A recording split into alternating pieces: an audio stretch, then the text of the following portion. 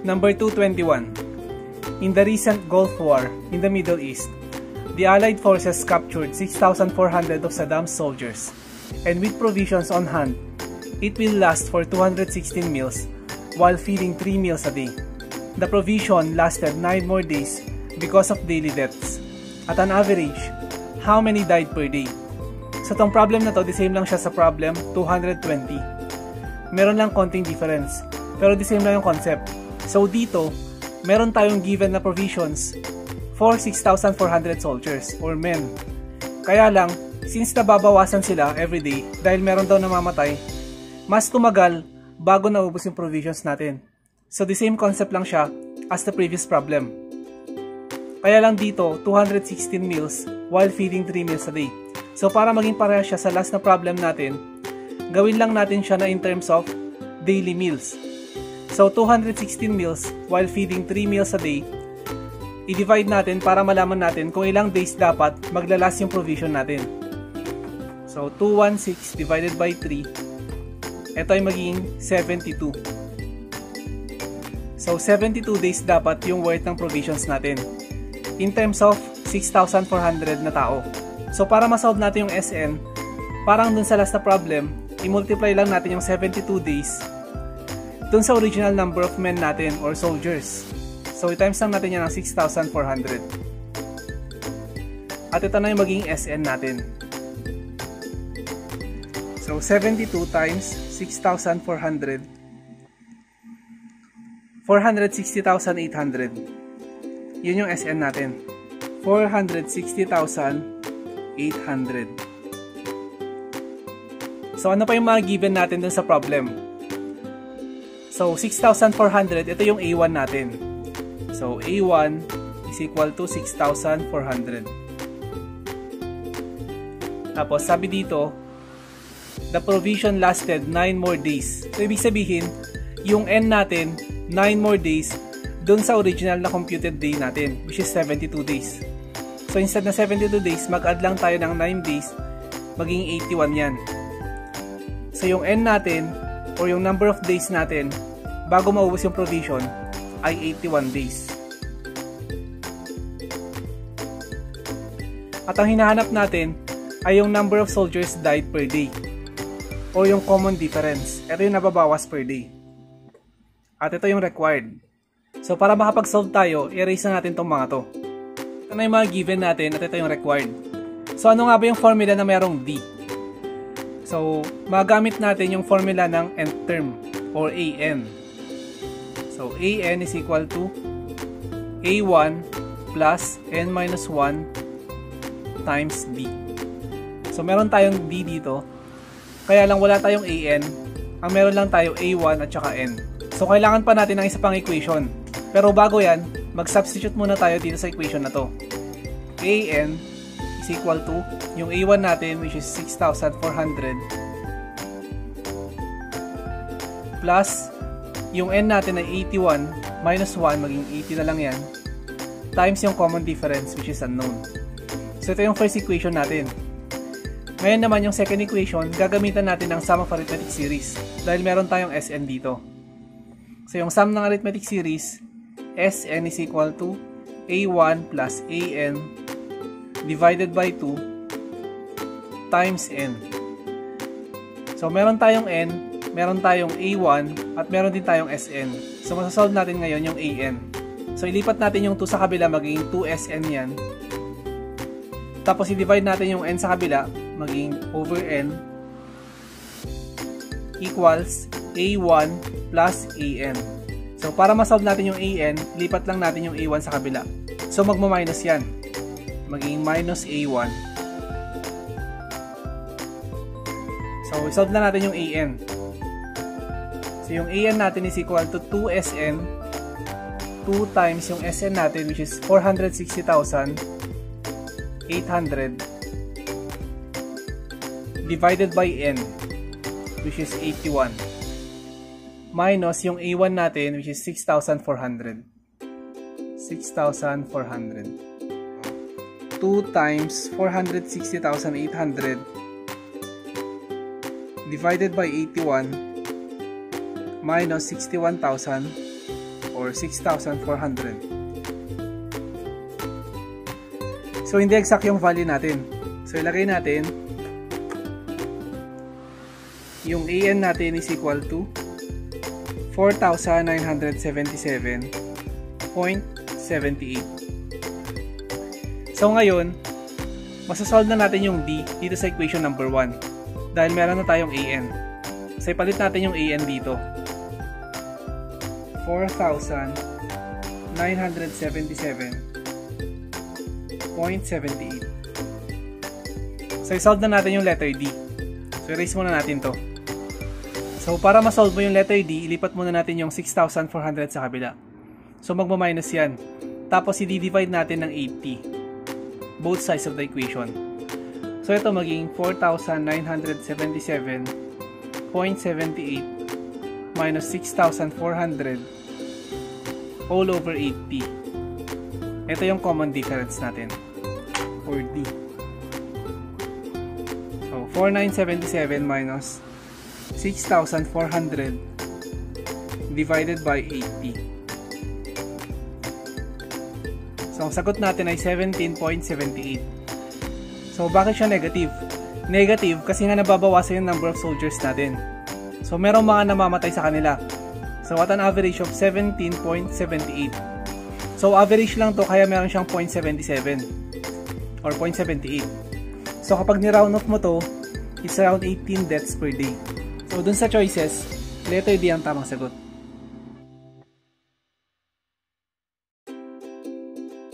Number 222.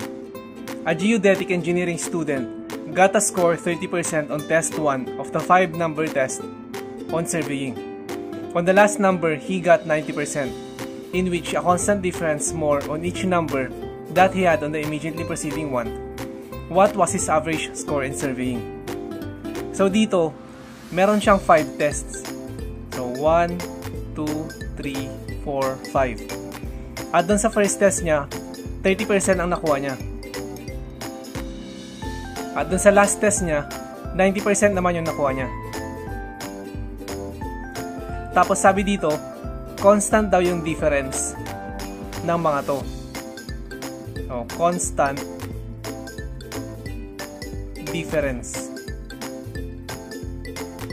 So, ito yung test 1 natin, ito yung test 2, test 3, test 4, at test 5.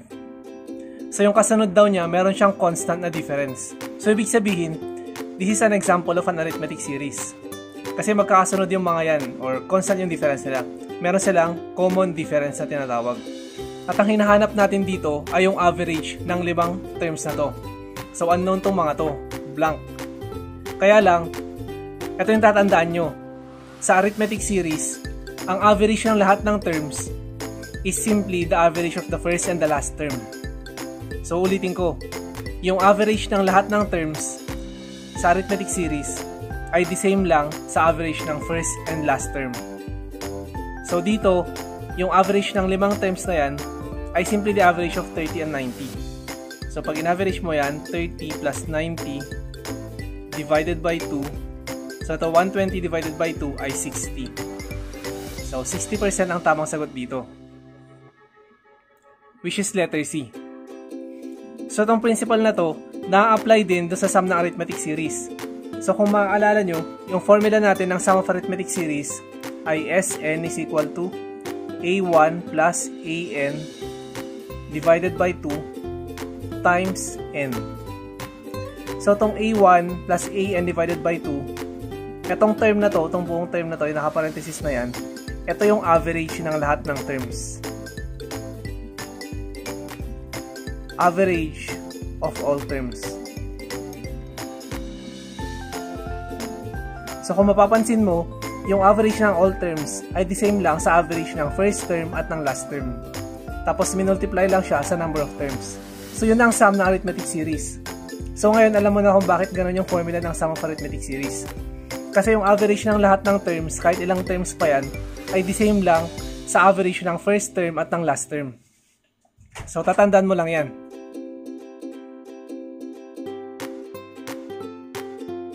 Number 223. If the sum is 220 and the first term is 10, Find the common difference if the last term is 30.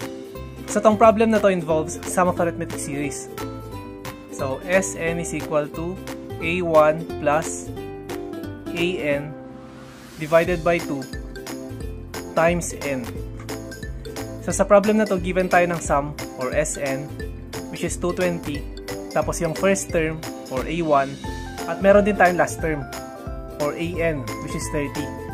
Pero ang hinahanap dito ay yung common difference which is yung D.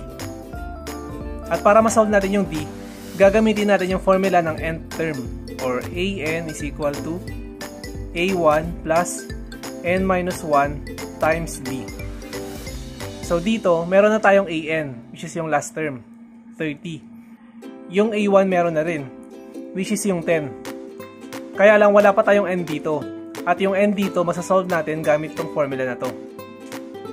So isolve muna natin yung n bago natin masolve yung D. So yung Sn, palitan na natin ng 220 is equal to A1, 10 plus yung An natin 30 divided by 2. By the way, yung formula natin yung sinasolve natin.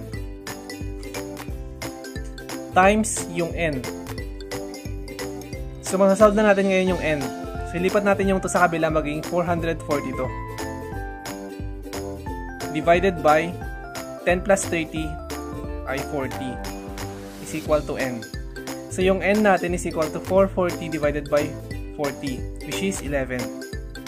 So since meron na tayong n, masasolve na rin natin yung letter D gamit tong formula na to.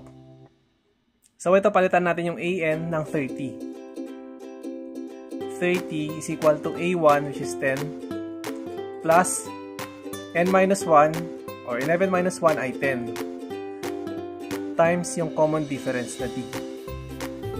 So pag nilipat natin yung 10 sa kabila, maging 20 na lang to is equal to 10D. So pag dinivide natin to ng 10, ang D natin is equal to 2. D is equal to 2. So ito yung tamang sagot. At based sa choices, letter A ang tamang sagot.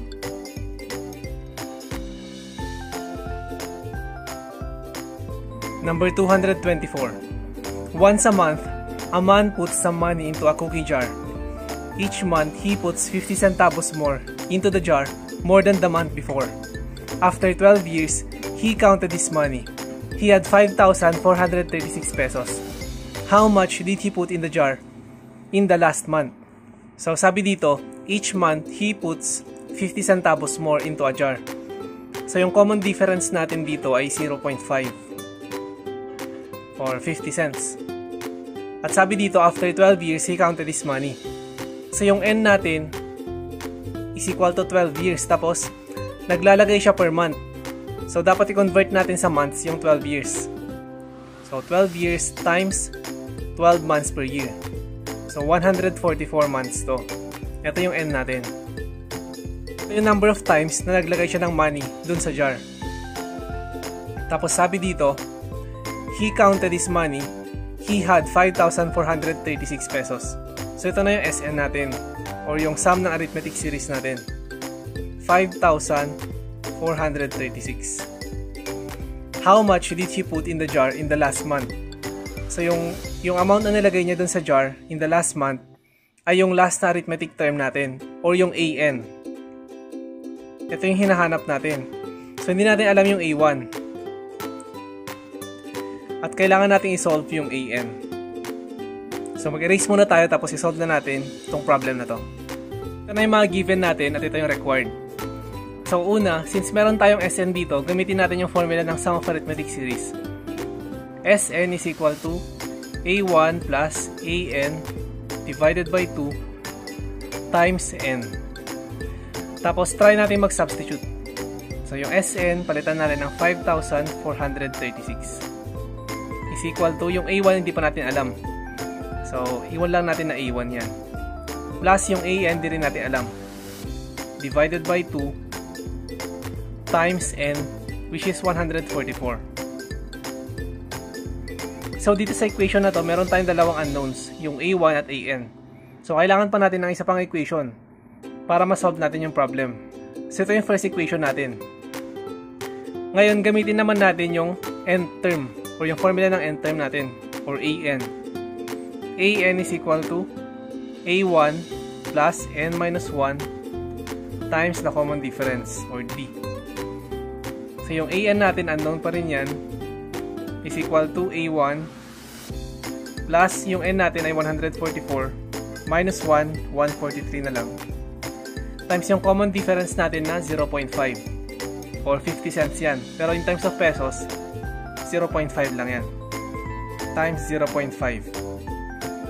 So, since ang hinahanap natin dito ay yung AN, kailangan i-isolate natin yung A1 para ma-eliminate natin to. So, ilipat natin yung A1, or ito na lang ilipat natin sa kabila.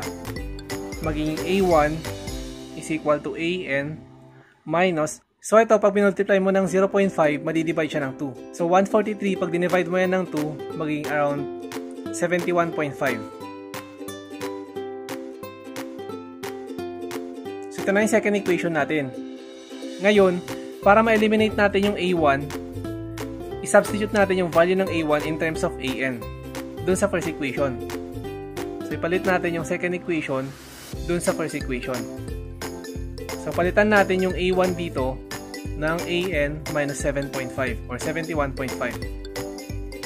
So mag-erase muna tayo, tapos gawin natin yun. So ito na yung equation natin. Tapos ipalit natin yung A1 dito sa A1 dito. So ito magiging 5,436 is equal to, yung A1 natin is AN minus 71.5 AN minus 71.5 plus AN. By the way, ilipat na natin yung 2 tsaka 144 dito sa kabila. So yung 2 multiply dito at yung 144 madidivide. So 2 times 5,436 divided by 144, 75.5. So 75.5 is equal to, ito magiging 2AN na siya, minus 71.5. So itong 71.5, ilipat na natin sa kabila, magiging plus yan. So 75.5 plus 71.5. So ito magiging 147 is equal to 2AN.